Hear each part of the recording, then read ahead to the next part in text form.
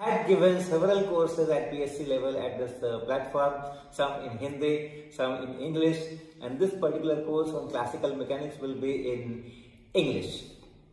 The course will start 26th of January 2021 and roughly the duration will be about 8 weeks, 2 months, and the course will be in the Newtonian framework of mechanics. And we will be talking about dynamics of a single particle, a group of particles and a rigid body.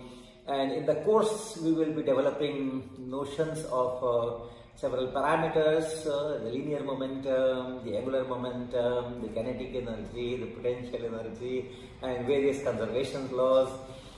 I will be talking a little bit about non-inertial frames, especially rotating frames.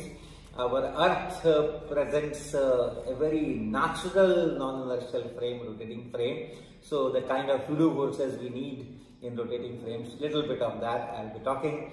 Central force motion I will be talking. Our planetary motion is a central force motion, very natural motion that we know, and many other forces. We will be talking of collisions of bodies in center of mass frame and all those things. But the main focus will be on rigid body dynamics. So at school level we had been studying all these things, the rotation of a rigid body, but basically that was confined to a simple case of rotation about a fixed axis of rotation. And there also we were more concerned about parameters which are along the axis of rotation.